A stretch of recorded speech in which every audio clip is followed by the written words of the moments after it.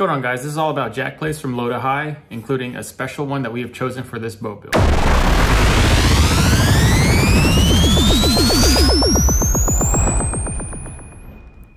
This video is long, so here are the time breaks so you can find exactly what you need, what jack plates are and what they actually do, low to high comparisons, meaning the lowest of the low to the highest, most fancy jack plates out there, and the on-the-fly jack plate full install and review. Please like, comment, and share this video to help this channel trend. We appreciate it.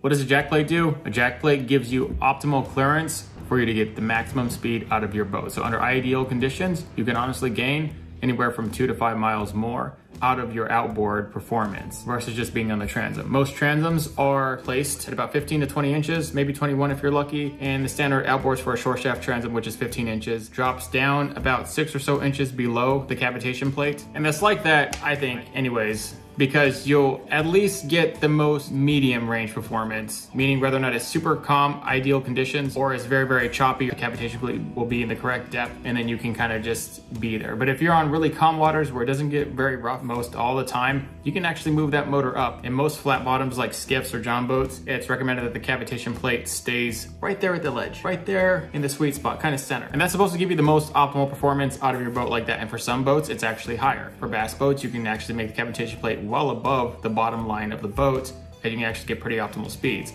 The bigger thing with raising it out is you'll drag out of the hole more. You won't actually get a faster on plane. The farther the motor is, you will get on plane a little faster depending on your trim setting. The secondary purpose of this thing is you can crank it up all the way out of the water to where it's just barely sitting in, the motor itself is just barely sitting in the water deep enough for you to gather enough water for the motor to piss. That is also a really, really good thing for people who are working in flats, shallows. That's also a really, really big prop for a jack plate. And in a way, a jack plate can prop an ordinary outboard with no power trim to be very good. And especially if your motor has power tilt. If you have power tilt on a jack plate, you can get max optimal speed. You can get out of the hole very quickly, and you can get a max speed very quickly by putting it right to the correct tilt, and then also having your jack plate at optimal height. With my microjacker on my boat, I got an extra 5 miles an hour out of it at optimal height, at ideal conditions. How you know it's out too high? Your motor will start to sound like it's gargling. It's cavitating. When you hear wah, wah, wah, it's not great. If you hear that while you're dragging out of the hole and you hear a lot of that, your trim pin setting's either too high out or your jack plate's too far up.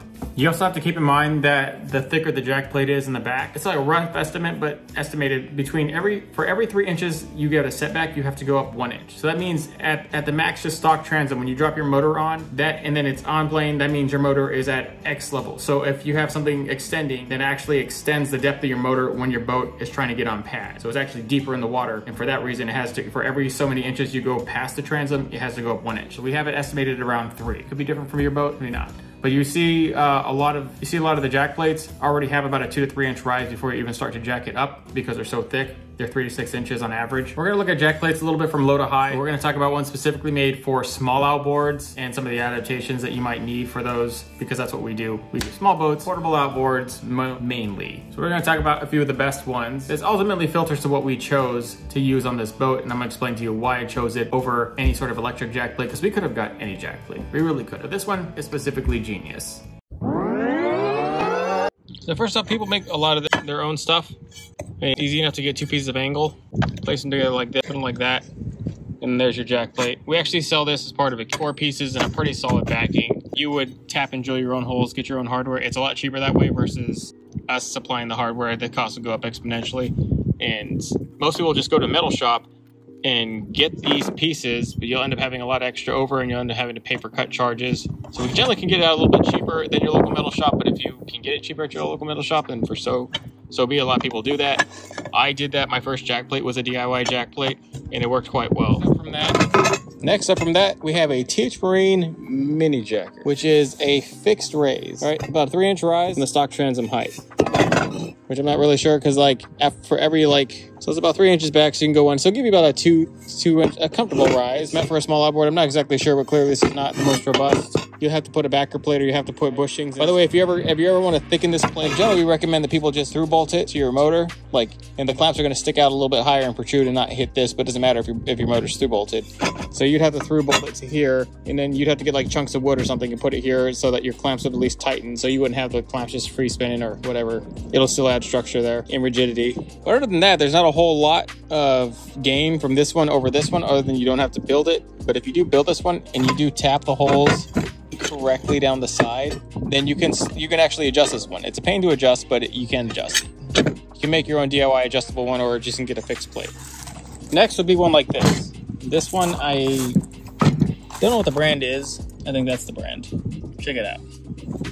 This is actually an adjustable one. It's right here. So you'd have to get a socket and you can adjust it, which isn't terrible. I mean, you can still do tuning, not while you're like motoring out. You'd have to stop and just tune it. Have a socket wrencher, have an impact driver ready, an impact socket. Even there, I mean, you still have these bolts here that you're supposed to tighten. It's just a little bit more easier versus having to pull out bolts in and out and then replacing the bolts, because that would be, so it's a little easier, but it's doing it on the fly and then having to untighten these, not great. I'm pretty sure you're supposed to tighten these after you've adjusted this. So there's no way this can actually be done on the fly, but it can be adjusted way easier than, say, your DIY one. And then obviously, clearly your fixed jack plate's not great. And then it's got a pretty thick H2PE backing. This is where you clamp the motor onto.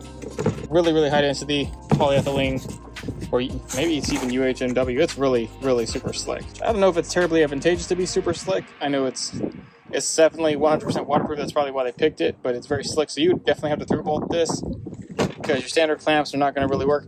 Another issue I have with some motors is that your clamps will always kind of hit this end. Like, this is specifically made for a small outboard, you can tell. 3/8. Any larger outboard requires 1/2-inch hardware. But this is, I think, right around 200 bucks or just under 200 bucks. It's not terrible, but I mean, it's definitely better than that thing. And there's a lot of these that are fixed for higher horsepower ratings. They can go all the way up to 400 or 500, 600 bucks, depending on which one you get. And it's mainly because it's thicker, bigger, more robust, more material, meant for bigger outboards. But the same problem persists, that you have to take time to unadjust these bolts and then the top one to tune it. So there's no actual micro tuning on the fly to get it perfect. It's a lot of trial and error. Eventually you'll get it perfect, but other ones are these. These are hydraulic jack plates. This is the smallest, cheapest hydraulic jack plate you can get for the money. This is an Atlas micro jack, and I specifically like it because it doesn't sit too far back, but it's meant for a bigger outboard. 60 horse outboard.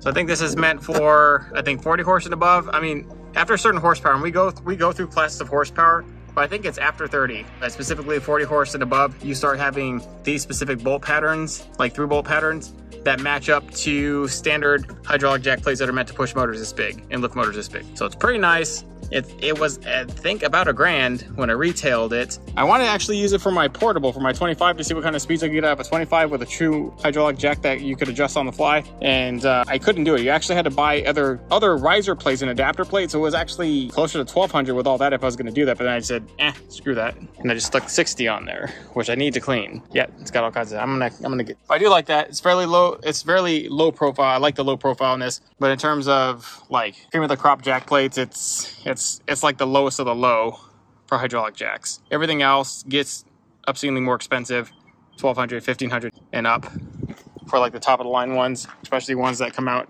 and bolt out so you can mount talons. Smaller outboards, yeah, you could get the conversion kit, but then it's, when you start to deal with electric jack plates, hydraulic jack plates at all, you have to start dealing with relays and fuses and wiring and finding out where to put that switch, which there was no good place to put that switch. So I stuck it right there.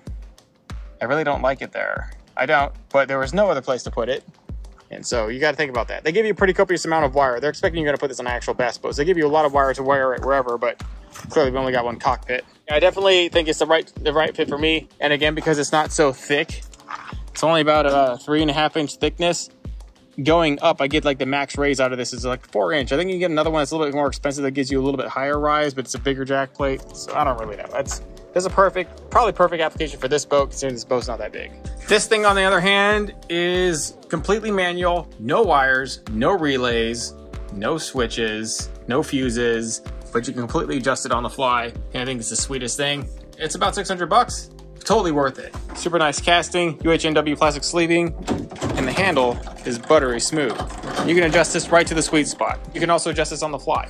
And this is videos all over on the fly jack plates. complete manual on-the-fly jack plates, no need for a hydraulic unit or a linear actuator, no need for any of that. This thing will never bust. Have you ever blown a relay or blown a fuse and then had to troubleshoot that where your motor's out and you're just like floating dead in the water? I personally, as somebody who's wired boats like extensively, hate electrical failures. Hate them, hate them. Anything I can do to get around them, I will do. So I love this thing. I'm a huge proponent of it, and I'm gonna show you how to install this thing today and what it can offer you.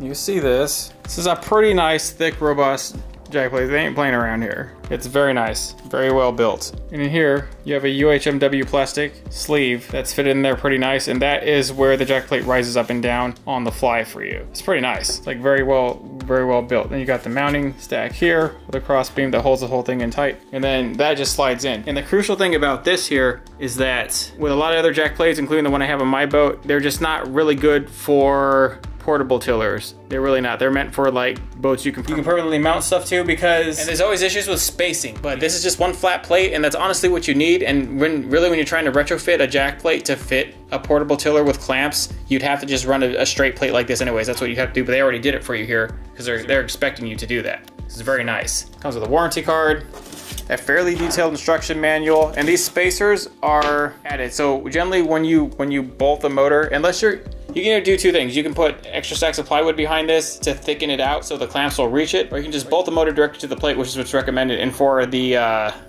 your clamps, they just make spacers. These are sold separately, or you can just make them out of like 2x4, just so your clamps are just not dangling in the wind. But once you bolt your motor to the transom, the clamps are pretty useless. They do add a little bit of extra stiffness and rigidity, so just something to think about. Also comes with mounting hardware. I love that. And that is not something a lot of jack plates would come, despite how expensive they are, and I will tell you that officially. Stainless steel hardware is expensive.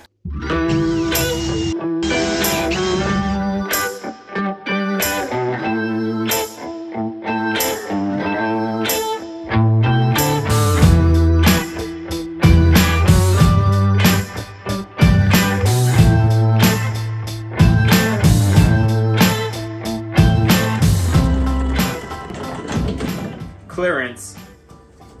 That's another thing. Having your bar all the way high up here, that way you can get the max clearance. This thing is all the way down right now, and this beam here clears this. You want to make sure it does that. So if you have this flush with the top, it will clear this.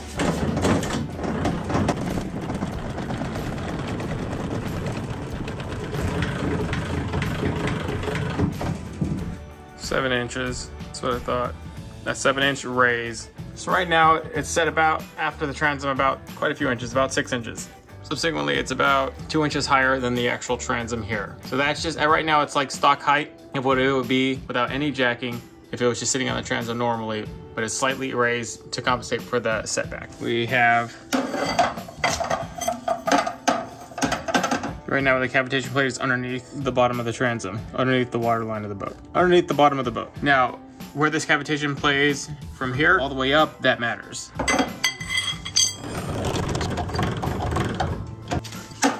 Okay.